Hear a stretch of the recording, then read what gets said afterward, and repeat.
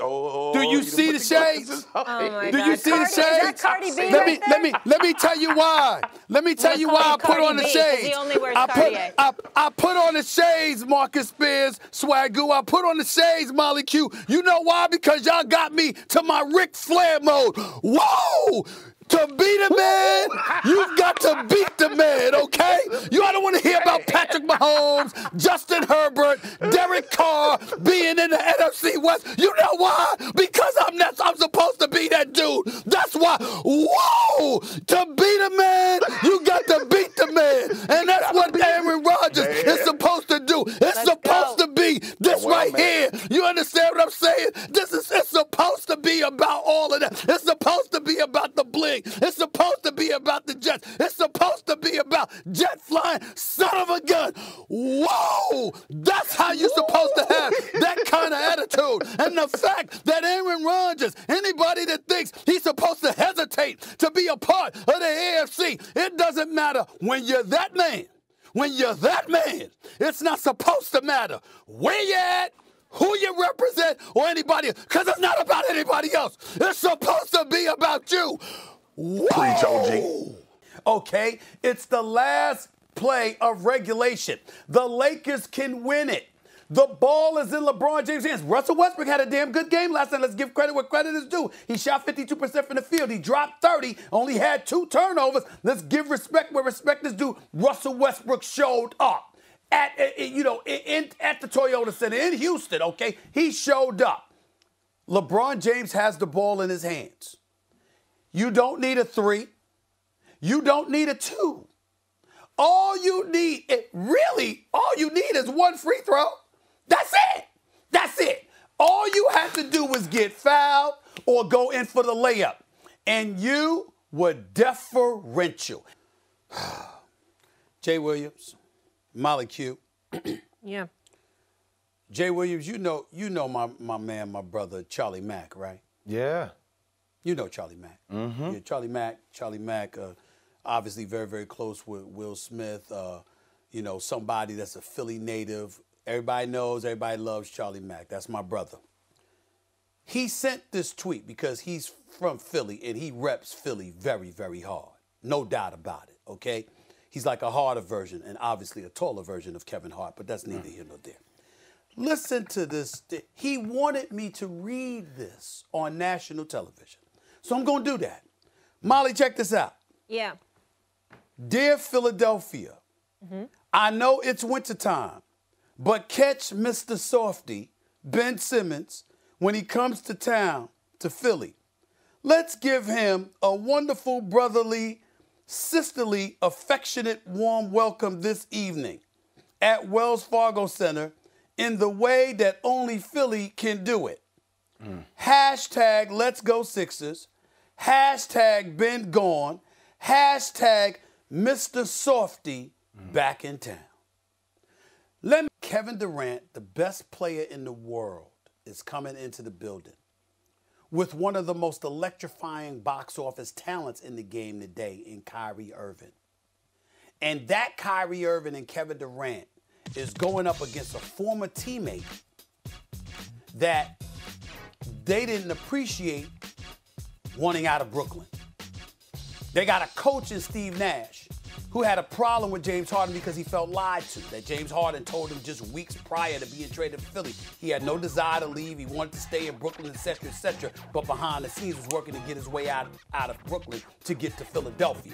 So Steve Nash got something, but he's not playing, and we get all of that.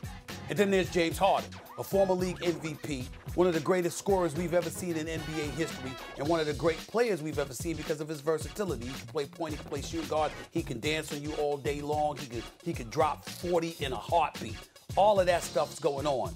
And then you've got the greatness of one of the top 2 big men in basketball in Joel Embiid, who's playing at an MVP level. So we see a game like this, and we're hyped. We're excited. We don't have the mentality, Jay, tonight, oh, it's just another game. Nah, it's a regular season game, and we got an obligation. We got to go out there and whatever. Yeah, we know it's not a championship on the line. But this is the kind of stuff people walk through the turnstiles to see. That's why games are important leading to the playoffs. because you got cats who can ball.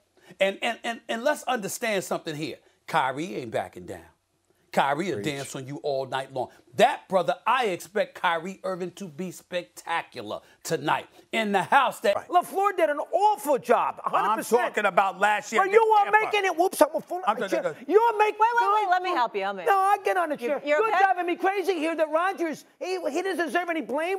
What's the matter with the chair? Give me that pad. Oh my God!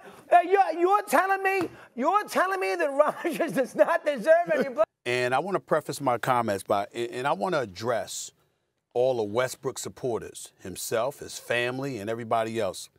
You know, the other day, a lot of noise was made about my point of it's the first time I looked at Russell Westbrook and said he didn't deserve to be a Laker. That's exactly what the hell I meant. I'm not stuttering, but it wasn't because of how he has played. See, people, you know, that's the one thing I hate. I understand clickbait and the trolls and the media and all of that other stuff. I don't mind that.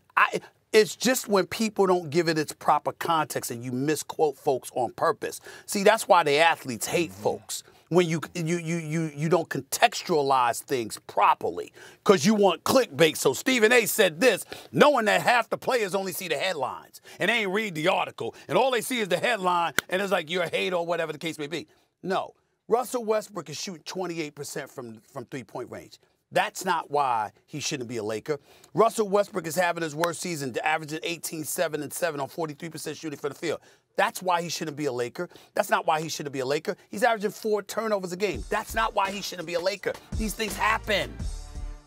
He sits up there and he looks at the world and, you know, his intellect is here and everybody else is here. And as a result, you know, it's more than just a game. It's beneath me. I got bigger things on my mind. But could you make sure you cut that check, please? That's Kyrie Irving. That is who he has been.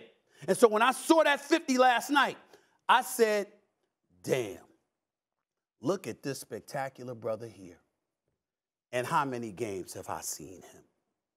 He don't even care. It don't matter. I miss games I got to miss. I'll play games that I have to play. They don't lift the vaccine mandate. And Brooklyn ends up in a playing game that he can't play. Brooklyn ends up in a first-round series in a game 7, and he can't play. We're going to care more about that than him. I don't know that to be true. I'm saying that is the impression he has given us, Doggy, and that's why I was discussing. He's 100%. I mean, don't forget the Portland, Utah, Detroit road trip that he missed last year because he went to the birthday party, which drove me crazy, too. I can't do it. He's 1,000% right. I wish I could argue with him here, but I can't. He's a wonderful basketball player. He killed Curry in the finals the year that Cleveland won. Let's never forget that in Game 7. And to me, unlike Djokovic in tennis, who's only hurting himself because of the vaccination thing, he's hurting the Brooklyn franchise. And he's hurting Durant, who he convinced to go to Brooklyn with him. Maybe the Knicks, he goes to Brooklyn. He's letting them down because he is getting paid a fortune, and there's players on that team who need him to be healthy and playing on the court so they have a chance to win a championship. And he thinks he's smarter than everybody else. He thinks he's smarter than everybody else in the room, and that is very, very dangerous. I think Steve hit it right on the head. The fact that he hasn't gotten his vaccine situation straightened out is a complete disgrace. He's in a team sport. He's making $40 million a year. You owe it to your owner. You owe it to the GM. You owe it to Nash. You owe it and to you know the league. And you owe it to Silva. You owe it to the fan base. You owe it to everybody to make sure that you are available when they play postseason games in your building. And he feels he owes no one anything. And he's wrong. He is, when you're getting paid $40 million a year and they want you to take a shot, you take the shot. And you go out there and you play. And how about Durant? Now, Durant doesn't want to get mad because Durant's I think he's a pretty good guy, so he doesn't want to get involved. If you're Durant and you sit there and you lose playoff games because this guy doesn't want to play in your building, is either the vaccination thing, I'd be ticked off. Hold on now. You're the one, the reason I'm here. We need you to win because Durant can't beat Milwaukee and Philadelphia by himself. He needs Irving. He needs him. And if Irving doesn't show up because of a dopey vaccine thing, because he thinks, again, quote unquote, he's smarter than anybody in the room, that's letting Durant down. Who he brought to him, he brought to Brooklyn in the first place. So he is 1,000% correct. I've been waiting to scream about Irving on this show for the last 3 times. Now I get a chance to, but I'm with him 100%. Thanks for watching ESPN on YouTube. For live streaming, sports, and premium content, subscribe to ESPN+. Thanks for watching ESPN on YouTube. For live streaming sports and premium content, subscribe to ESPN Plus.